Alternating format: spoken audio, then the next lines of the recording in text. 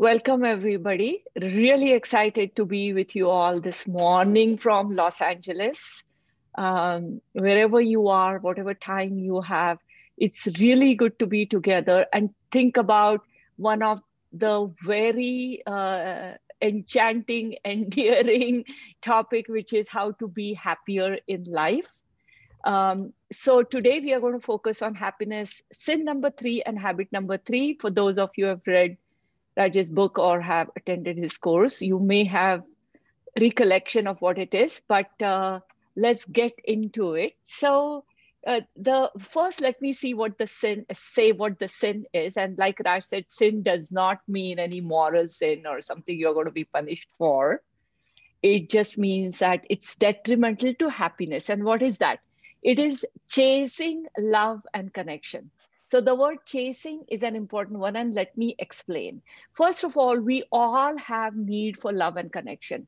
And it was really well established by a famous experiment by psychologist Harlow, who many of you may know. He had two wire mesh monkeys in a cage, and one wire mesh monkey was clad in blanket and cozy clothing, and the other wire net monkey was holding a milk bottle.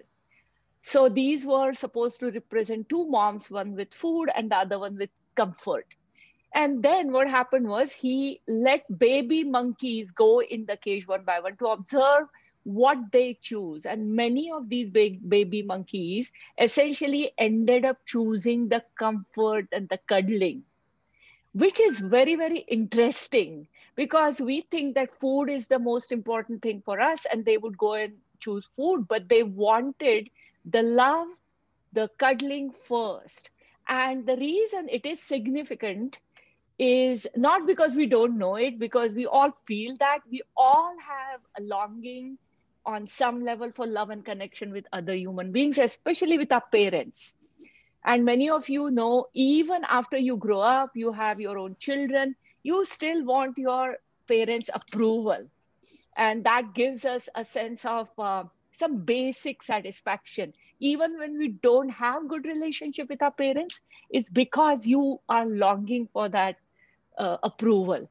So why was it significant to actually establish it by using wire monkeys? Because at that time, what is called behavioralism was more prevalent, where they thought that um, kids can be molded into whatever the parents wanted by being tough with them. So many of you also may know that the previous generation, or maybe whatever generation you belong to, there was this belief of kids to not to be seen, to not to be heard, but to be seen. So kids were treated with not that much praise and hugging. And I remember myself, I don't think my parents really hugged us the way I hug my kids all the time. So in a way, I would say that these kinds of experiments have changed our parenting style. And what we have realized over the years is that the bond that we form with parents, and if it is a secure bond, then that in fact helps us in having better relationships in life. And why am I saying that? The sin is chasing love and connection. So on one hand, yes, we all do need love and connection, but on the other hand, being desperate for it, to be extremely needy or anxious and chase it, can be detrimental to happiness. So I'm not talking about just like, you break up and you go through tremendous amount of unhappiness. I'm not talking about just that. I'm talking about when you have any intimate or close relationship in life, how do you treat it? And we know that relationships are the common in common life. Okay, not like big traumas or other things that are happening, but in common way of life, relationships is what creates either happiness or extreme unhappiness and difficulties for us. So being desperate, as we all know that when somebody is really being needy, then we kind of feel like, like maybe that person gets pushed away a little bit as a normal, natural reaction that we a lot of times have. So what decides this? What decides, how do you get happiness from relationships as opposed to, either getting pushed away or feeling anxiety? So I'm going to talk about one route that you can use to have better relationships. And as a result, make it into a source of happiness.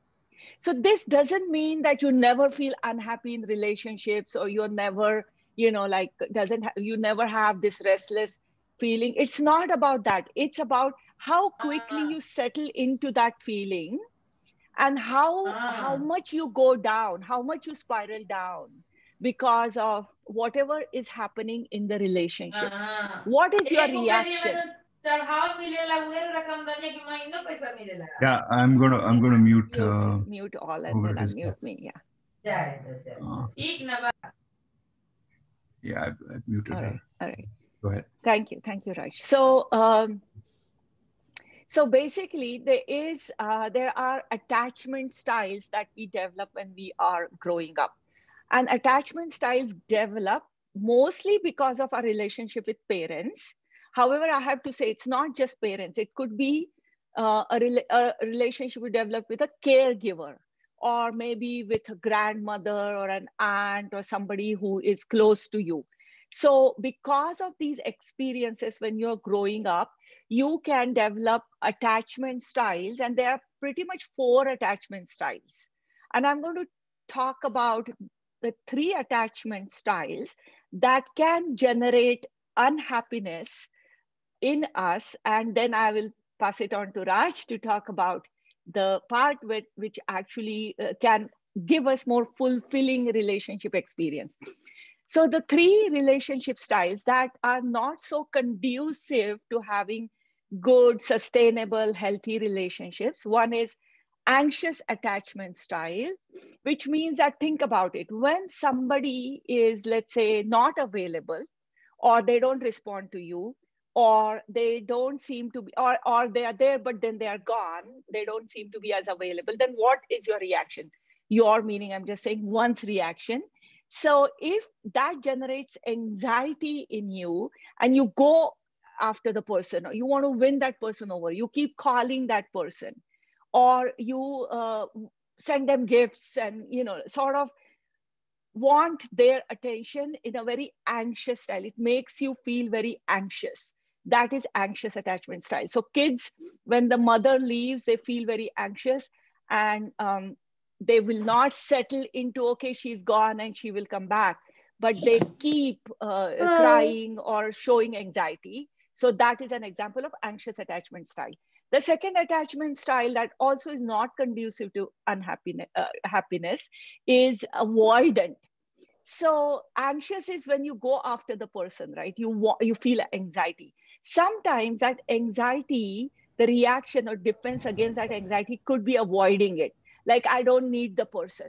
Totally reject that person. When the mother comes back, not to go and hug the mother, but like totally ignore her, and to reflect that into relationships as well.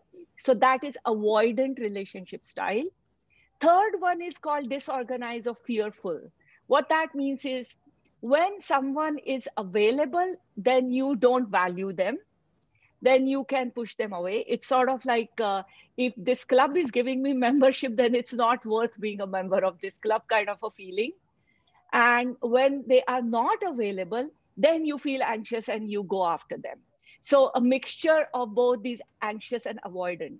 So why is this happening? It typically means that there is an insecurity, like either I'm not good enough, or world is a tough place, or people are not good, people are bad.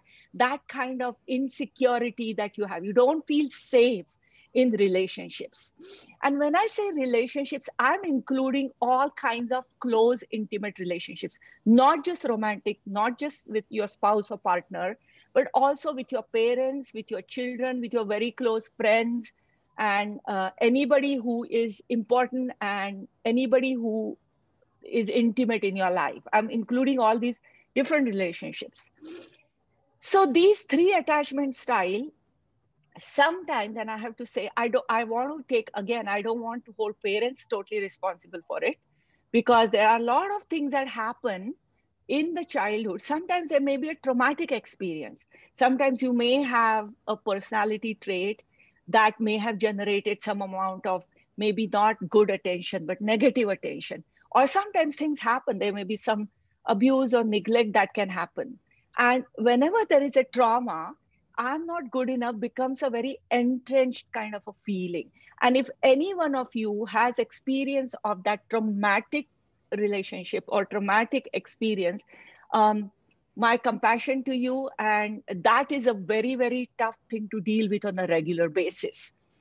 And if that is happening, then regardless of if it is because of a trauma or because of regular childhood experiences, I just want to say that these attachment styles can be changed. So I'm going to now ask Raj to talk about the happiness part and the most important attachment style, which is the aspirational attachment style. So Raj, over to you. Thank you very much. Somebody else is unmuted there, so I'm going to mute them. Okay. Yeah, thank you, Swati, and welcome everybody. I know that a lot of people have joined a little bit late, and if you want to catch what Swati said before you logged in, don't worry. I'm going to share with you the recording of this session, whole session. Okay. So, what is the antidote to the sin of being desperate for love, desperate for attention, adulation, positive reinforcement from other people, whatever you want to call it? And by the way, underlying all of this is insecurity in relationships. They're all called insecure attachment styles. And I don't know, Swati, I got a little distracted toward the end responding to some messages, whether you talked about the secure attachment style, which is where you want to be. In fact, I said that I'll let Raj talk about the one that is aspirational or the one that can generate healthy, happy. Okay, I was going to actually talk about the antidote. Do you want me to also talk about it, or just stop with talking about the secure attachment style? I can do that. Yeah, you can. Why don't you talk about the secure attachment? Yeah, so secure attachment style is kind of the happy medium. You're neither avoidant, so you're not pushing people away if they want to get close, nor are you needy and anxious. So you're not kind of like, always thinking about, okay, how can I get this person's love and why they are not paying as much attention to me as they want them to, and so on and so forth. So you're in the happy medium. And, as you can imagine, it's very difficult to kind of figure out exactly where that boundary is between being needy versus, wanting other people's company, which is very healthy, and being avoidant and not being overly kind of, where is the boundary between being avoidant and not being overly reliant on other people and so on. So it is a little bit of art, I would say, rather than a science, figuring this out. But I think Swati had sent you guys who had registered this ECR scale, emotions in close relationship scale, and hopefully you filled it out. And I see that some of you, at least one of you, has actually kind of in the chat box said that you're avoidant. And Adriana, thank you very much for sharing that. That's very courageous of you to do it, because a lot of people are, somewhat embarrassed to share this, but we are a very supportive community. So go ahead and please share whatever it is that you, the type that you might be, if you feel comfortable to do that. Okay. So the, secure attachment style is a kind of a happy medium between the two. Okay. And, I can't really elaborate much more on it than that. Essentially, the secure attachment style is manifested in behaviors that are healthy, that other people find healthy. If somebody breaks up with you, of course, you feel sad, but you're not depressed for, 3-4 months, right? If somebody wants your support, you don't push them away. You actually are compassionate towards them and so on. Okay, so with that, I'll turn it back to Swati now. Yeah, so Raj, the secure attachment kind of reminds me of the Goldilocks story, exactly, where she goes to the bear house and there are all these soup bowls. One is too hot, the other one is too cold, the other one, and the third one is just right. And I also want to say that, like you said, it's an art and not a science. So secure attachment does not mean you never are unhappy in a relationship scene, because things happen in relationships.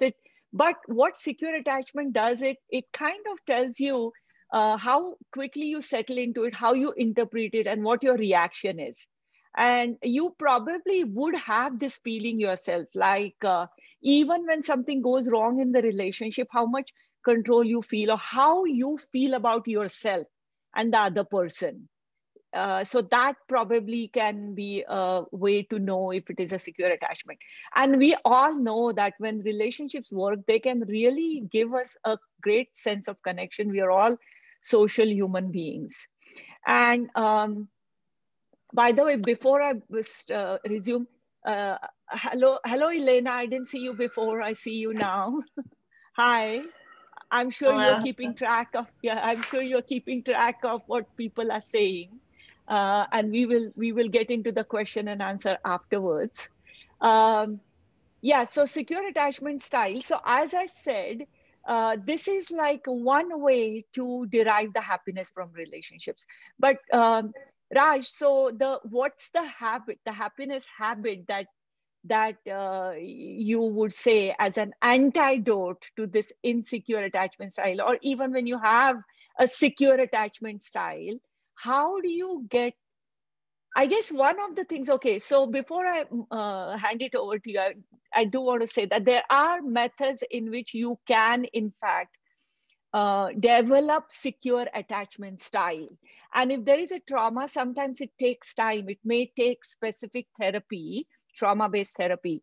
Um, but even otherwise, there are certain traits you can cultivate, and those traits, in fact, will help you to go more towards safety and security in relationships. So, Raj, why don't you talk about the antidote, and then I want to show a slide after you're done talking about it. So let me unmute myself.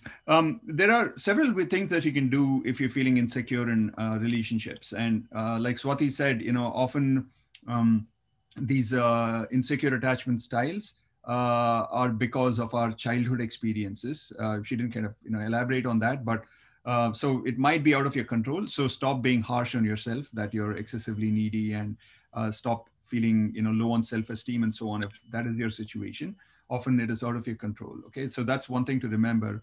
And I'm going to talk very quickly about two things that are somewhat tactical that you can do in the moment in order to feel good in relationships.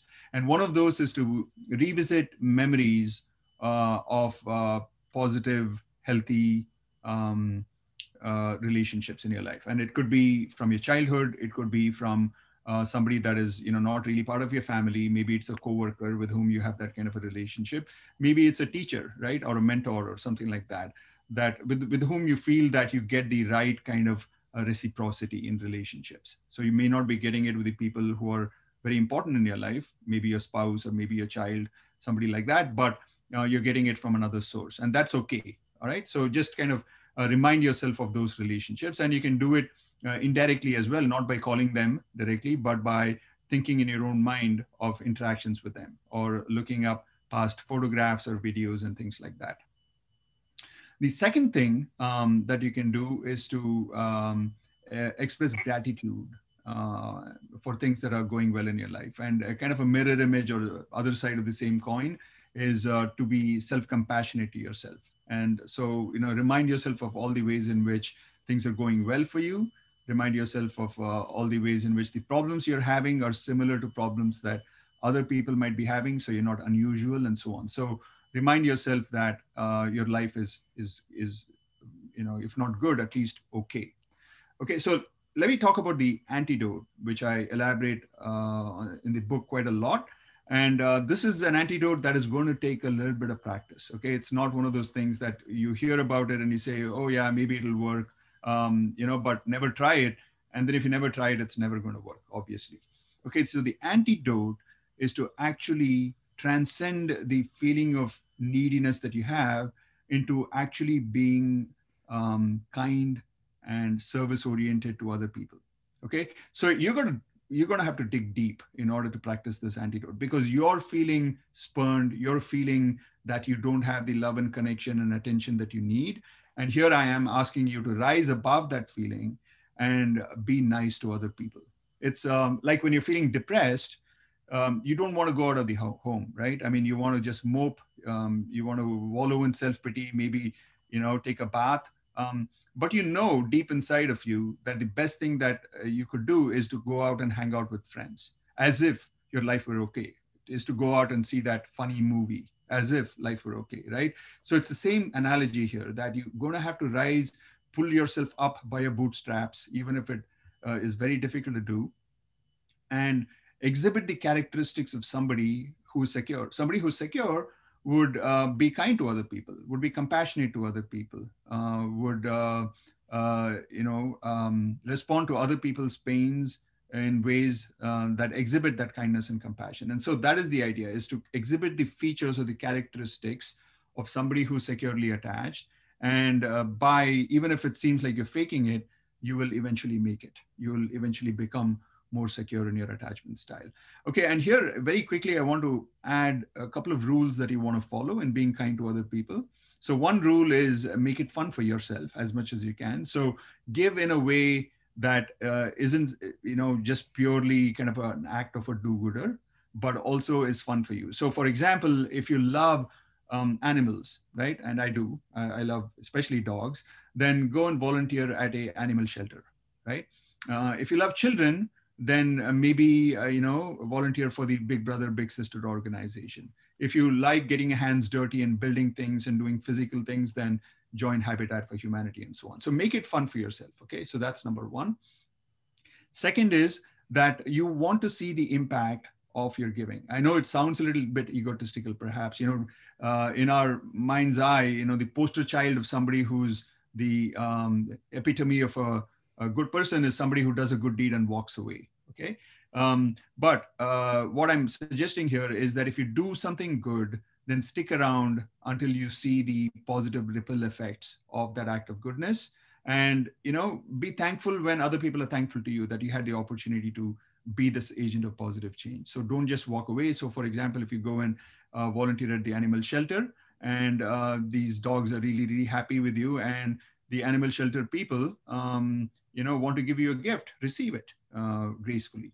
If you go and volunteer at the Big Brother Big Sister, if the children are really, really happy and they bake you a small cake and they want to celebrate with their peers all the acts of kindness that you've done, then take that in, and so on.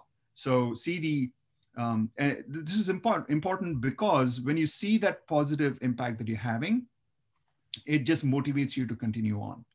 Otherwise, you might kind of burn out a little bit. So it's very important to see that what you're doing is actually having an effect, a positive effect on other people.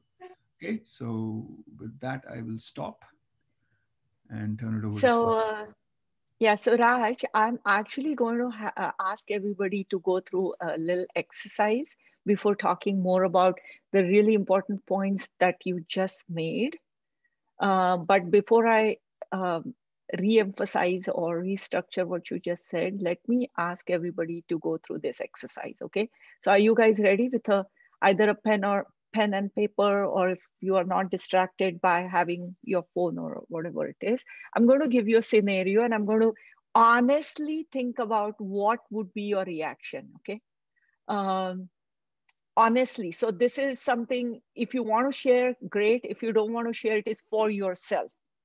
So as I said, going through happiness, going towards happiness, that road is not always itself extremely happy. So it also requires some amount of honest self-examination, which is not always pleasant, but just know it's okay, because it is actually going to make you stronger and as a result more fulfilled. Okay, so this is a friend of yours. Just imagine a friend of yours who you have done a couple of favors, and basically you have been nice to this person. And now this person, you either during the pandemic or whatever it is, you kind of got in touch with them, uh, maybe try to call or text them, but their response wasn't as warm. Their response was lukewarm, or maybe sometimes not even responding right away. And you are noticing this. And my question to you, first question to you is, what are going to be your thoughts when this situation happens? What are your thoughts?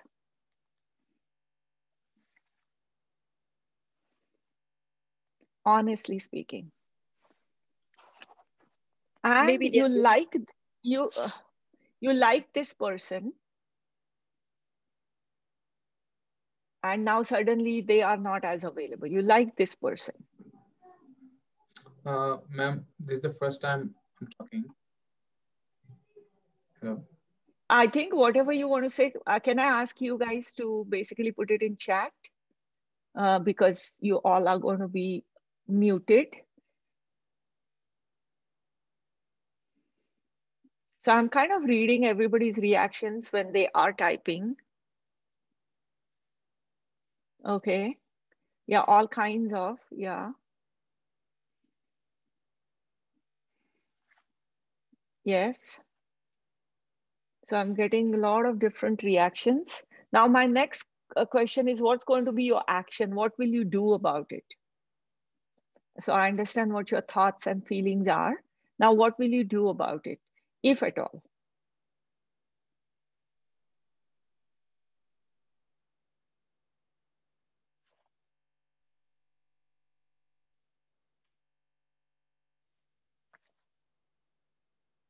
Wow. Lots of reactions, actions. It's so many that I'm having a hard time reading all of them, but I'm going to go slow.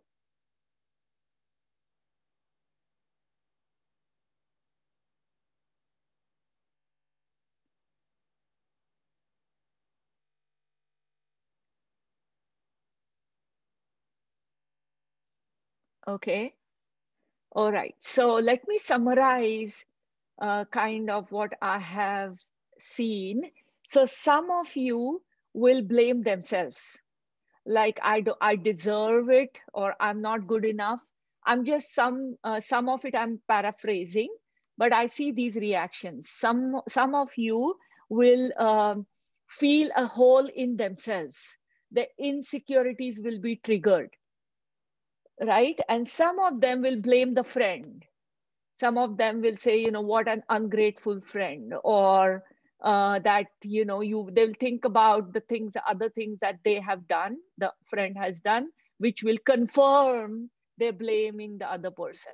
Some people may even have concerns about what happened, like, is she okay, or is he okay, health or anything else that may be going on in that person's life.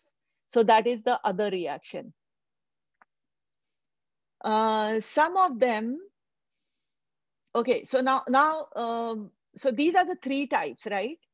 Blaming oneself, blaming the other person, or sometimes wondering about the circumstances. All right, so now what is the action? So I said that, I mean, I'm saying that I'm seeing that some people will just, leave them alone, will not want to talk to them. Some people may have some feelings of revenge, like, how do I teach a lesson to this ungrateful friend? What would be the best way to teach them a lesson? Some of you will have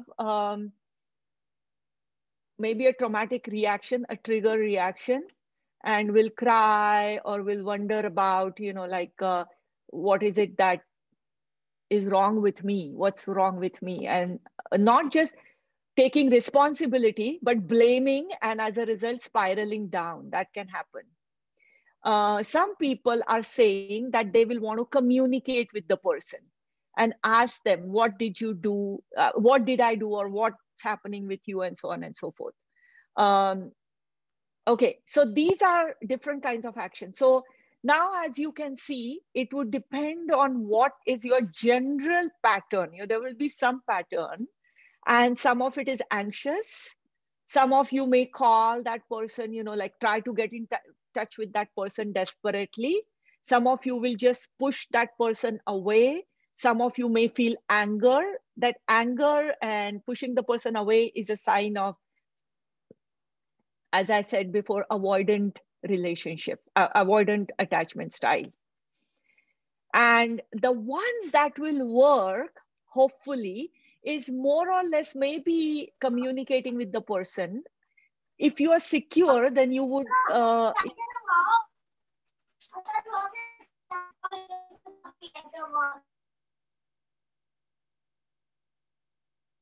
thank you, Raj.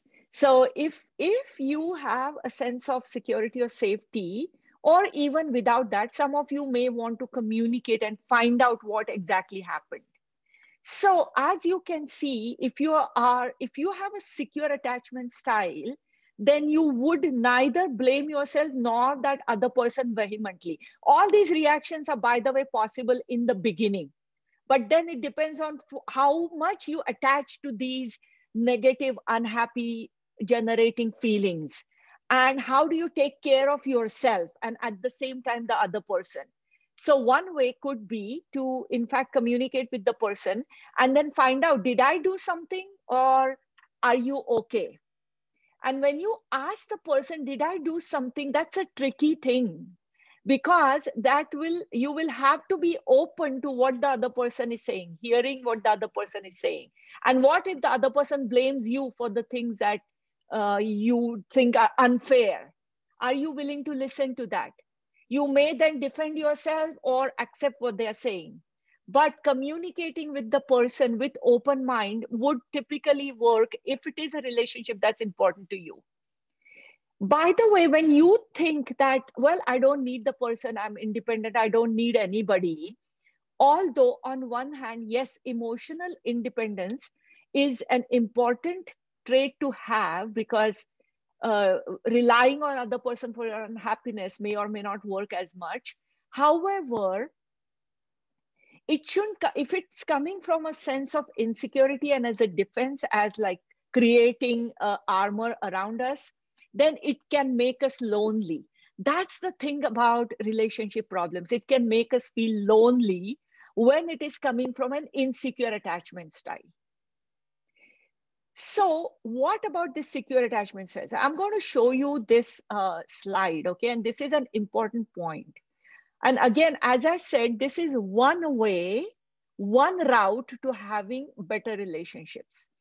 You may have your own other routes, but think about it. Be open to this idea. So relationships, which is what we want to create, to have good, secure, healthy relationship as a source of happiness. For that, one way is to feel secure and safe.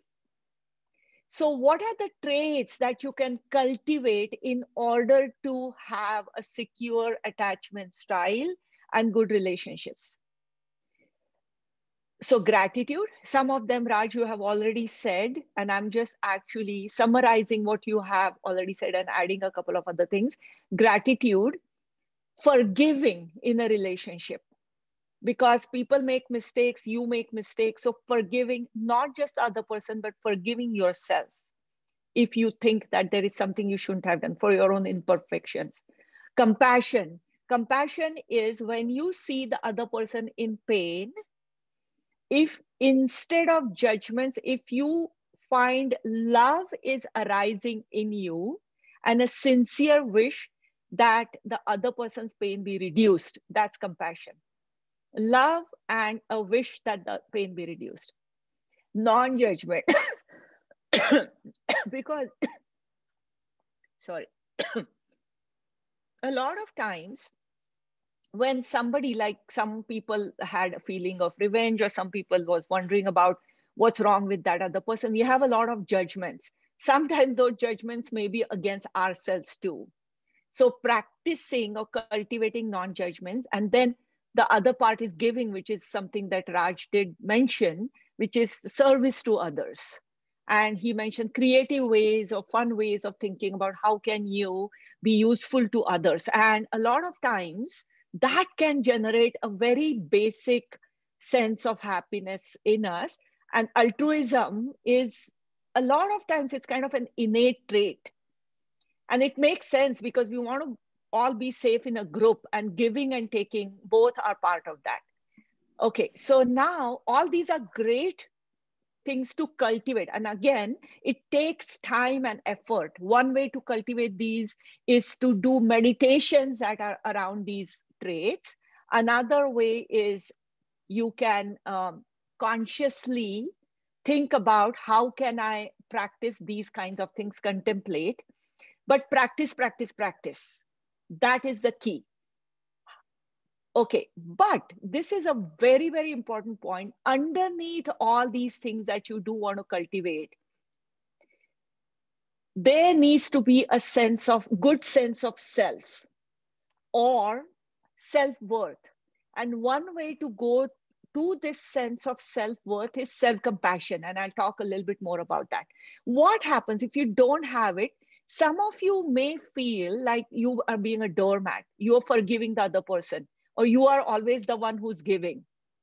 So even giving, if it is indiscriminate, always giving, it will make you feel, maybe you may develop resentment, or you may expect things back in reciprocation. You may not get it. You may feel frustrated. You may experience anger.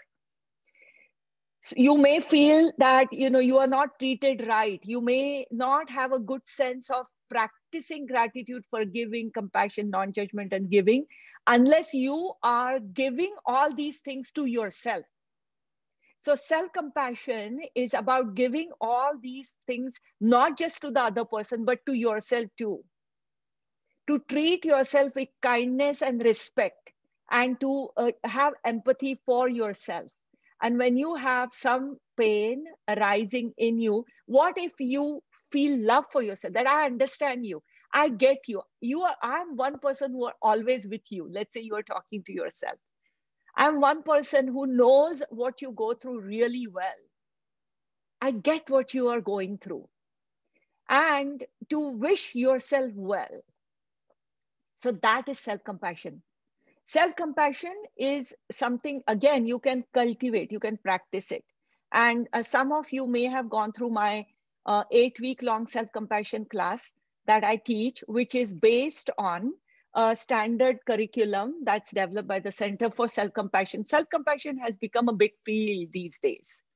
And in fact, the person who did research, lots of research on self-compassion, she is Raj, your colleague, as in not in the same department, but Kristen Neff, who is in UT Austin.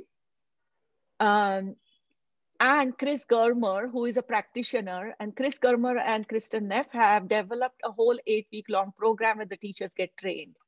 And when I offer it next time, I will send you a notice. So I hope you consider this. So self-compassion has 3 parts. The first one is, first of all, you have to be mindful. You have to be aware that, okay, I'm having these difficulties, and to allow yourself to experience it, not to run away from the difficulties. So be mindful. And then the second part is understand its common humanity. Understand you are not the only one who experiences this. Many other people, when they try to practice these things, they do experience some difficulty. So it's not so unusual. And this is life.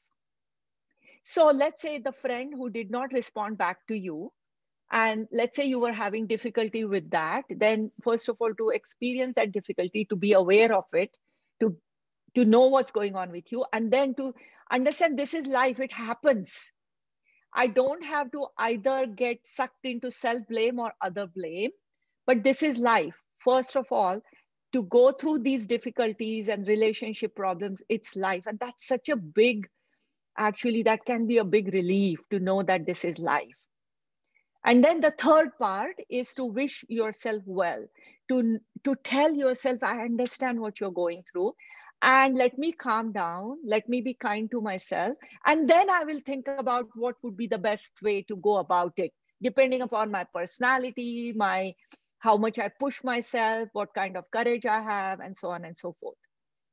So the action part comes later, but self-compassion allows you to have a soft landing and also to get into self-worth. So blaming yourself, criticizing yourself, for that self-compassion can be an antidote.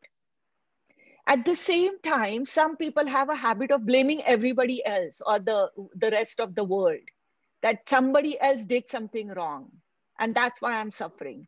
And if that is happening, that doesn't help you either, because you have no control over that. Not just that, that it may not be based on reality. So how do you look at yourself? Not self-blame, but you want to replace it with taking responsibility. So there is a difference between self-blame and taking responsibility. Think about, what could I do differently in a calm way? And for that also, self-compassion is useful, because it's about understanding yourself and being okay with whatever is coming, to be kind. So it helps you also to understand, I'm blaming everybody else, but maybe there is something I may have done, and to pay attention to that without spiraling down. It's not always pleasant. So now I'm going to stop sharing. And before we get into question and answer, and Elena, I'm sure there are so many, you have a big job today of parsing through all this and coming up with the ones that cover everybody's concerns. But before that, I'm going to ask you to do a small meditation with me. So again, like Raj said, it's one thing to just understand these things intellectually, but you have to allow them to sit there, be okay with it, and allow them to go deeper to your heart level. So I'm going to do a self-compassion meditation with you. Self-compassion is such an important trait. It's not about being selfish. It's not about self-pity. Self-pity is when you look at somebody or yourself, oh, poor me or poor them. That's pity. But compassion is, this is life, but let me understand. Yeah, I know this is really difficult for you. This is so hard. That is compassion. And I'll tell you, based on my own experience, the self-compassion practice has improved my relationship with other people, with my family and with my friends. Because I take responsibility, sometimes not in front of them, sometimes in my own mind. However, I mean, we all have some amount of ego. And again, we all have a lot of things coming up to us. Sometimes hatred, revenge, disappointment, frustration, anger. All these things are possible. All these feelings are normal. And that's such an important point, not to blame yourself or think about yourself, oh, I'm being such a bad person, I have all these feelings. No, that is not the point. When you have these feelings, to look at them, yeah, that's what I'm feeling right now, to be mindful of it, and then send kindness to yourself. It doesn't mean you have to actually act upon each and every feeling that comes to you. Okay, so let's see the self-compassion. So I'm going to invite you all to close your eyes, to go within yourself. Everything else is outside this door.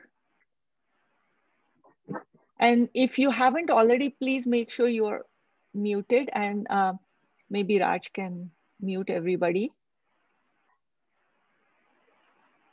Okay, let's go.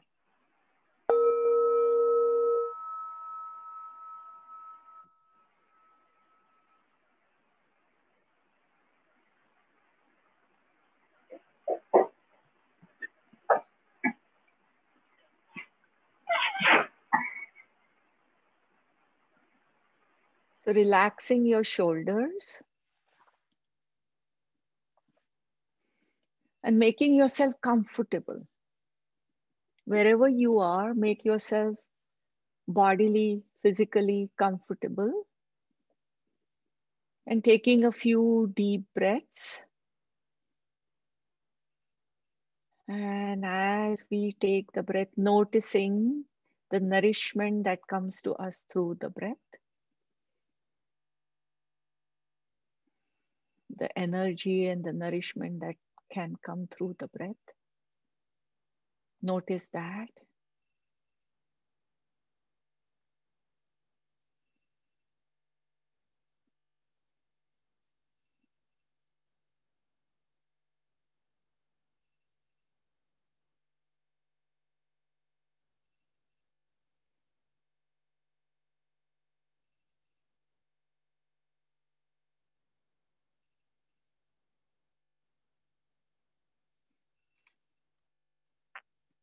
And now think about a conflict in a relationship you have experienced in the past. Allow yourself to think about that conflict. And if it is a huge trigger for you, if it is a very traumatic experience, I would advise not to use that right now, but allow yourself to think about any conflict. And if you are not able to think about it, just think about the example I gave you of a friend who did not respond back to you with the warmth that you were expecting. Just think about that situation.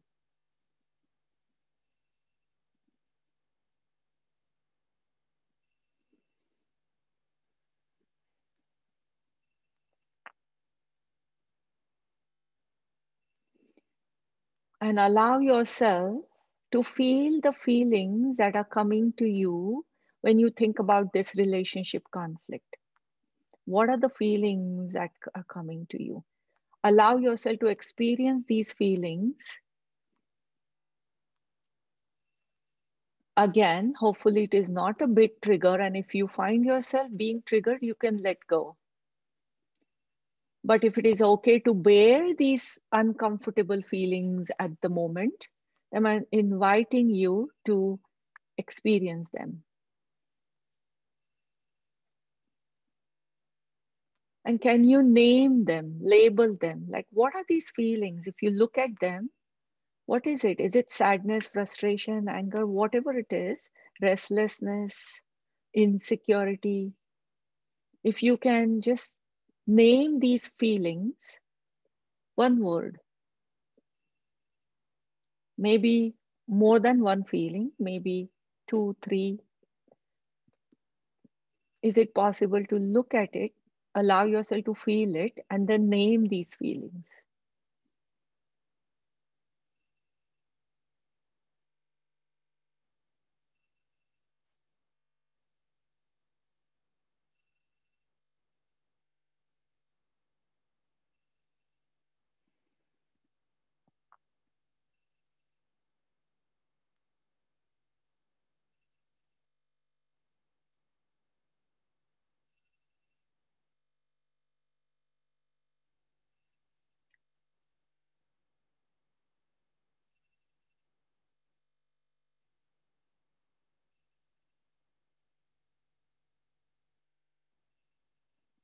Be aware and mindful of these feelings.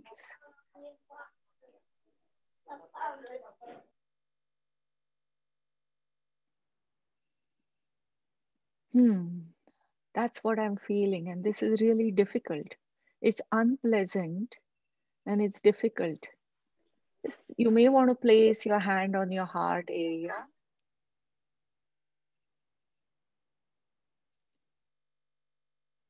This is really hard to think about it, to feel it.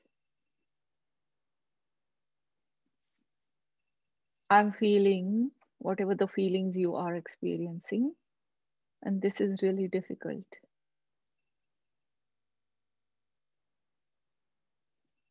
How does your body feel when you are experiencing these unpleasant feelings? Does it feel tense or any pressure? Just notice the body. And yeah, this is difficult for me.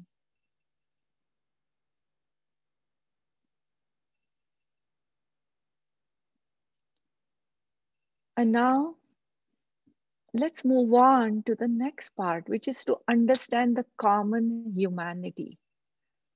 Whatever I'm experiencing, these feelings, it's part of life.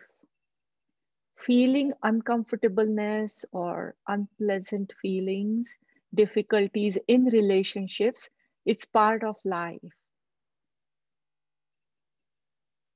I'm not the only one.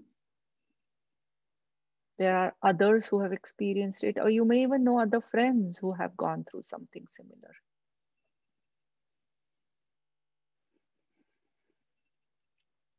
I'm not alone, and this is part of life. Even if there is a feeling of loneliness that is triggered, to know that even that is part of life. It's a dance. Life is a dance between sometimes feeling lonely and sometimes feeling connected.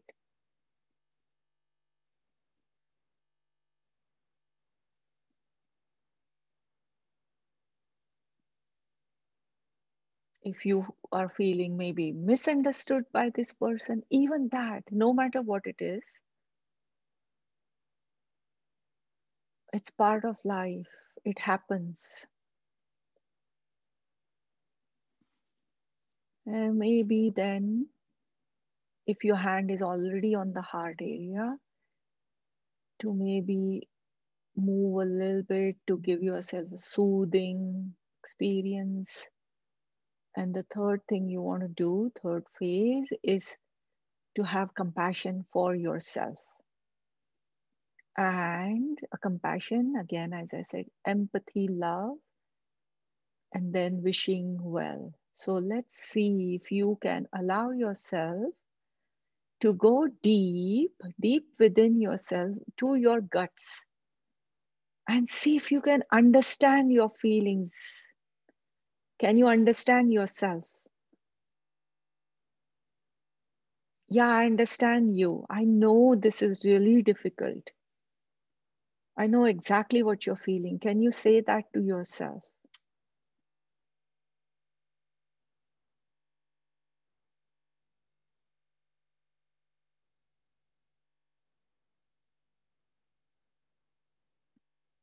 I know you, and I know you have a reason to feel this way.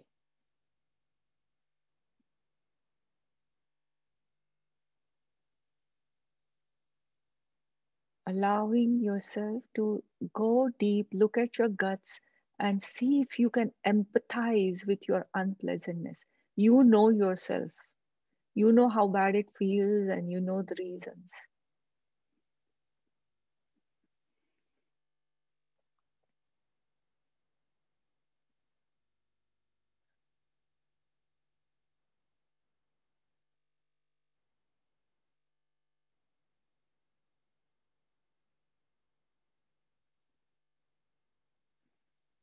I'm doing my best. Now, wishing yourself well, that may you find a way to deal with this. May you find your resources.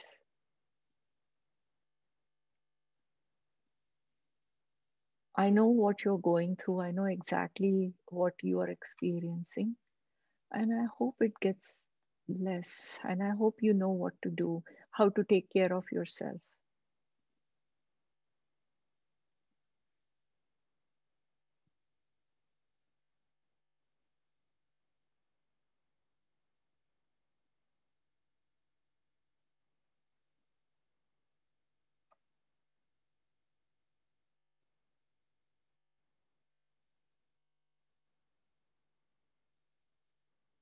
I send you love and kindness.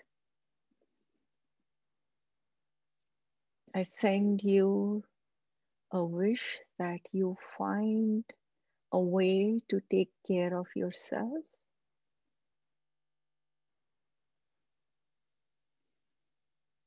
May you find your own resources.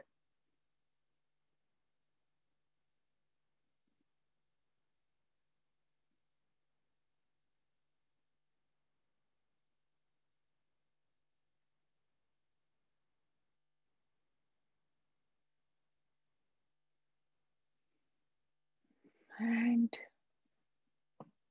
maybe you want to soothe your body, relax your body, get in touch with the body. It is such an important thing because when you relax the body, it is about self care. If you think there is any part of the body you're holding it tense when you're experiencing this unpleasantness, allow your body to relax. Take a few deep breaths to allow your body to get the nourishment. That you are okay at the moment. I understand you.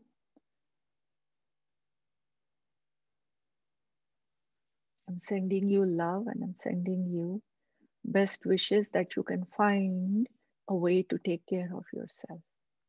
Relax the tummy, relax the shoulders. If the heartbeat or the breathing is fast, then just gently allow yourself to slow down. Turn eyes inwards, looking at yourself that you're okay.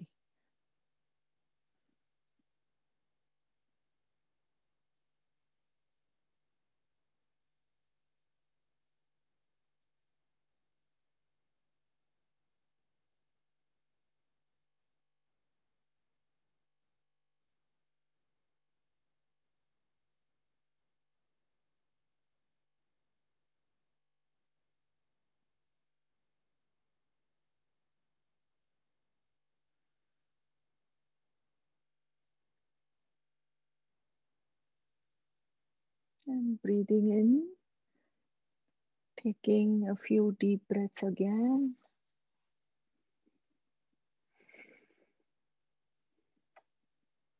Just relax your body and relax your mind if it is possible. Give yourself time. May I give myself time to think about how to deal with this, unless you already know.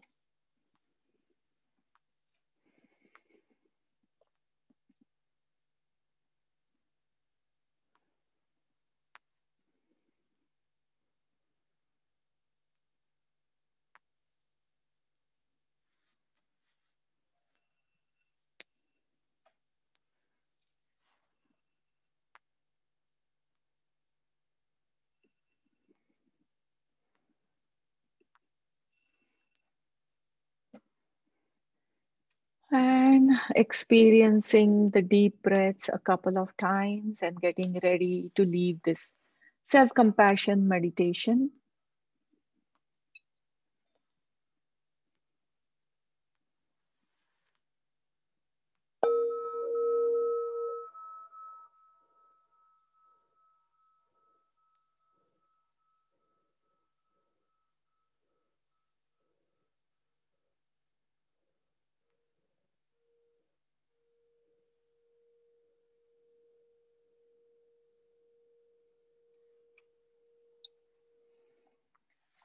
You can open your eyes.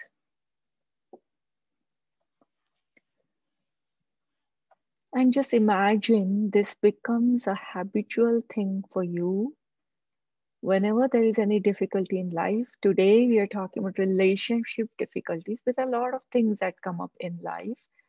This becomes your habitual pattern to handle things.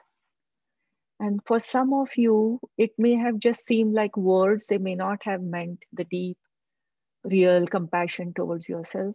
But that's okay. When you keep practicing it, then your heart opens and the words actually fall into your heart, like the rabbi said. So, all these meditations we are doing, if you keep doing it, then it makes a big difference.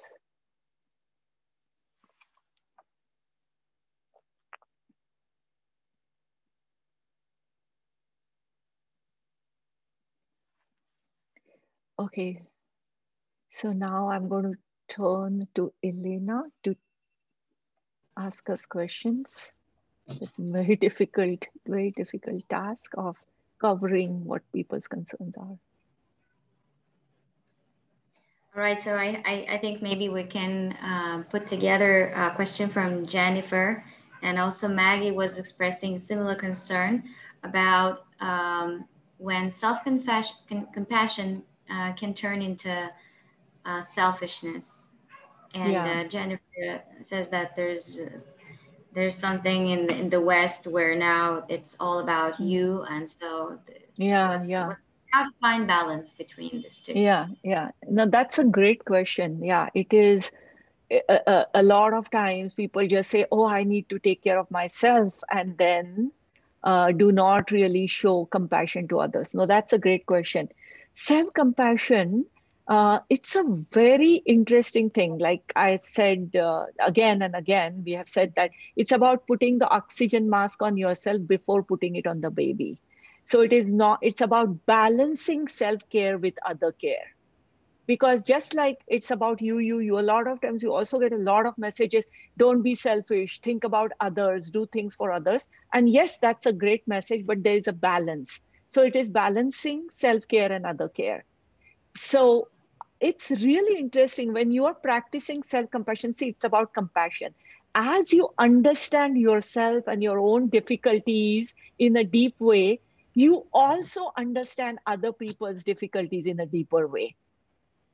And practicing compassion becomes easier or a habit when you also pay attention to what difficulties you are going through. Have you experienced when we go through anything difficult in life, a lot of times, as difficult as it is, it in fact makes us compassionate towards others' difficulties. That's the way to know what others are going through. So self-compassion is in fact, in some sense, opposite of selfishness. It is a concern that a lot of times people do express.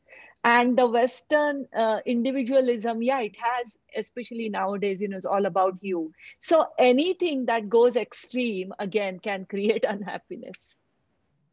Because you need friendships, you need people. So to know what to do when, that discernment is what is important. Elena?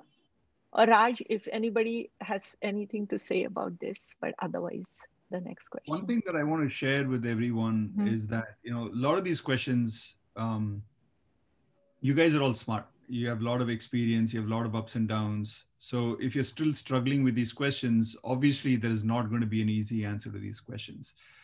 Uh, so, a lot of the answers, at least, to me, in a sense, come when I give it time and I'm mindful of what I'm going through at an emotional level rather than being desperate to come up with an answer and know with clarity how I react to a situation.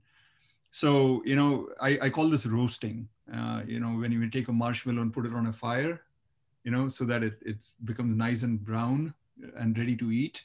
And you've got to be comfortable with being, in that situation of roasting in life, and not just with relationships, with other things, wanting a successful outcome and you're working hard towards it and it's not coming, wanting to sleep and not getting to sleep. In many situations, just being comfortable with the discomfort. If you get to that point of understanding that it's okay to be comfortable with the discomfort rather than being impatient to come up with an outcome, um, a lot of times you'll get insights into it. And mindfulness is a very, very big part of self-compassion. Even to differentiate between self-pity and self-compassion, I don't think there's any one kind of magical yardstick you can use. It inside of you which one it is. And if you're self-aware, then you'll know when you're kind of crossing the boundary from self-compassion into self-pity and being overly indulgent on yourself. And a lot of that has to do with this idea of roasting and being open to yourself, whatever is going on right now, and paying full attention with as much self-awareness. So that's why the mindfulness practice is so, so, so important. At the Yeah. end of it, you can talk again and again for, till the cows come home about all this, but you need to become practiced and rooted in mindfulness and self-awareness. And that's a great, great point, that everything takes practice and it's not always pleasant to practice. So, yeah, so mindfulness, in fact, is a training in how to stay with uncomfortable feelings and discern them and then get to a so first thing I do want to say, on practical level, those of you who want to actually get more into these things, on practice is, first of all, is the key, right? So you can take a class like you took Raj's class of happiness, but you also want to take a practice oriented class, and this particular program is hoping to give you the practice. But this is just 1 hour and 15 minutes. So in between sessions, you may want to practice these meditations. And if you I mean, you can either go on my YouTube channel to meditate, or you can check self-compassion websites. And there are many ways in which you can do guided meditations. Another thing is, you may want to take a actual class or program, or you may want to go to a therapist.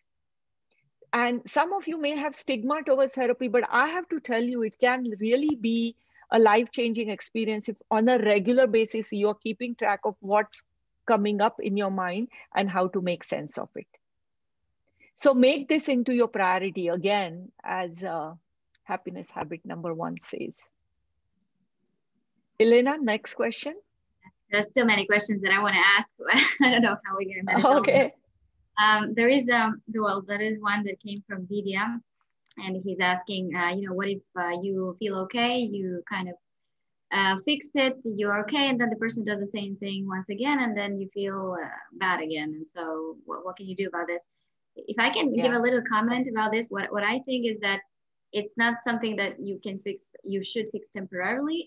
What I like to imagine in this case, and it's not my idea, probably you heard about this, it's just imagining that you are a garden of flowers, and you should be not chasing butterflies, but not, like, taking care of your garden. So if you grow your flowers, you water them, you nurture them, you enjoy this garden, it looks beautiful, it will attract all the butterflies in the world.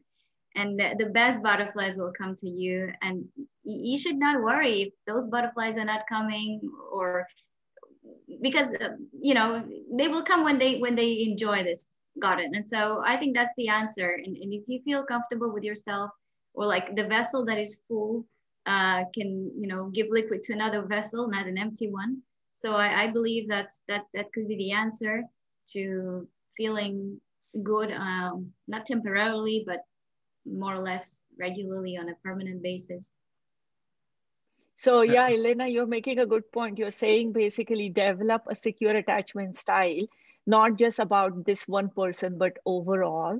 And that's what you mean by tending to your own garden, to have that safe and secure. And then you will know what to do. Like, is it about like, how do you attract butterflies? So by tending your own garden, when you have a secure feeling, then you will know whether you want to communicate with the person or decide that, okay, it's not worth spending my energy. It will require some courage in thinking about what you want to do overall. Yeah. I also, we have a few questions coming. At the beginning, we had questions from Roshin and from, Rushil was saying that, was asking about whether attachment style can depend on gender of kids. And I want to also add the question about a culture. Maybe that can also depend on the culture of the family in which you grow. Nate said that Indian parents did not hug him much. And also Buzenas, he put attention, big bold type, big capital letters here. And he said that what can he do? Because he depends on his parents' decision so much, because his parents have non-Western culture, and all the things have to be approved by the parents, like what kind of college you go to, who you marry to, and if he doesn't agree, then he feels like the parents won't love him, and he feels needy. He doesn't know how to get rid of this. And so could you comment on this? I know it has like several parts: cultural, gender. If you can give some comments on this. Right. So I'll say something, and then I think, Raj, I have a feeling that you have things to say about this. But yeah, attachment style, like see, everything you're talking about, gender, culture, and all, this is about environment, right? The environment you grow in. And attachment style is about building a relationship with parent or caregiver or someone like that. And it also depends on the environment. So all these things will make a difference depending upon where you are and how you experience it. Yeah, so it will. But okay, so what is secure attachment? First of all, somebody's asking, I just want to, again, one more time, want to say what is secure attachment. It is about when something goes wrong in the relationship, and you, in the beginning, you'll feel whatever you do, whatever your initial reactions, unpleasantness or whatever, but you settle into it. And you don't get into the game of either self blame or other blame, but think about, okay, you feel safe, you know that you are likable, or that you can work on it eventually, or you make a choice, okay, I don't need it in my life, or yeah, I will try to see what I did and what I could do differently or communicate and so on. So it's a safe feeling about who you are, not get sucked into the insecurities because of not having the relationship going the way you think you want. Again, all these things in the beginning, the first instant reaction is one, but how you respond to it and what you learn, that is what will decide the secure attachment style. And what you said, Elena, the last part about parents, that's a really tricky thing. I have to say that that's a very hard thing. When you don't feel approved by your parents because of whatever cultural like differences, that some cultures, parents want to dictate things all throughout, and if you don't want that, then they may not have the relationship, that the loving relationship that you want. First of all, understand parents have their own baggage too. So parents themselves have their own attachment styles, and a lot of time based on that, that gets transmitted to the child. And there is something about growing out of the parents' nest and leaving the nest.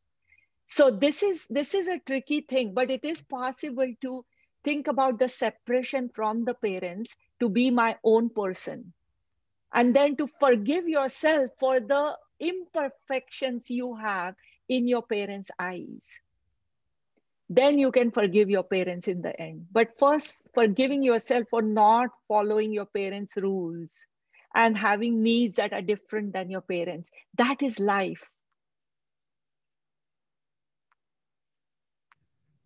So you're right, Swati. I do have something to add to this, as I have to anything anybody ever says. uh, yeah, I don't know if you've noticed this. You probably have, but it's certainly something that I'm very aware of. Um, the problem is less important than my headspace. Okay, what I mean is that a problem can seem very, very challenging and insurmountable and overwhelming. But if I'm in a good headspace, then I think I can solve it. And the reverse is true too. It might actually be a trivial problem, and I just make a mountain out of it because I'm not in a good headspace. Maybe I'm hungover, maybe I'm sleep deprived, maybe I've had emotional turmoil because of an argument with somebody, and so on. So a lot of things, responses that I'm hearing, and Elena's garden analogy is beautiful, and it kind of refers to the same point, which is that if you're in a good headspace, then everything is solvable. And so the idea is to get to that good headspace somehow. Okay. And I was searching for it on Google, but I couldn't find this image. But there's this image where it says, I have a problem, what do I do? A, B, C, and then the last option is not D, but love. Okay. And if you choose love, then almost anything is solvable. It is difficult to get to that point often, because we are human, we are emotional, right? And we have baggages, we have conditionings. But to recognize that is the first step. And that really gets us back to habit number one. How can I prioritize happiness? How can I prioritize love? How can I exist in a state of love so that I come up with creative solutions to all kinds of problems? And with parents, I don't know what age the person's, who asked the question was, but I really love this quote by J.K. Rowling, the author of the Harry Potter series. And she made this comment in a Harvard speech. She said, there's an expiry date for blaming your parents for your screw ups. There's an expiry date for blaming your parents for your screw up. You're only 24, so maybe you're not quite at that expiry date, but certainly by the time your age 50 plus, right, you're well past that expiry date. And so they are coming at life with their own set of baggages, their own upbringing, and so on and so forth. And so just forgive them in the best way possible, right? Not in a patronizing way, looking down on them, just understand where they're coming from and why they did what they did, and move on. So those are a couple Yeah, of comments. right. And I also find it, I mean, I've said it so many times, sorry for the repetition, but this has to, the foundation has to be to forgive yourself. and to understand yourself. Because otherwise, without, and when you, Raj, when you said to, have that sense of self or something, I mean, that is so important. Yeah, to have the right headspace. That's what you said. So that is about secure attachment. That is about self-compassion. That is about forgiving yourself. Because otherwise it's really hard to, the idea of forgiving anybody, because your parents, you have to forgive for not pleasing them or whatever wants you had. There could be shame, and these things, some of these things are tricky. I really um, ask you to go and seek therapy without having to have any stigma about it, or take some kind of a program or contemplate. But it's all possible. Totally agree with you, Swati and Raj. And I was thinking that even when Raj said being a giver helps a lot, helping people and sharing love, it's something that you can, when you give something, it makes you feel that you have. It can even be, this way. Maybe you feel like you don't have, but if you start giving, then it feels like you can fake it, but at the end, it can become real that you have it if you share and if you give. And I don't know if we have time for the last one. If I can quickly ask this one, we have a question. Okay. From Santosh. He said that when recollecting the past, he could see that he have expressed all three types of attachment styles in his relationships. And I had a question: can it happen that we have a different style when we are interacting with different people because they have their own style? So maybe with one person I feel needy, with another one I feel avoidant, and with another one I feel secure attachment. Maybe it's also about finding the right combination of styles, and then you can fix and become secure if you find like the right partner for you. Yeah, so that's a common question. Can we have different attachment styles with different people?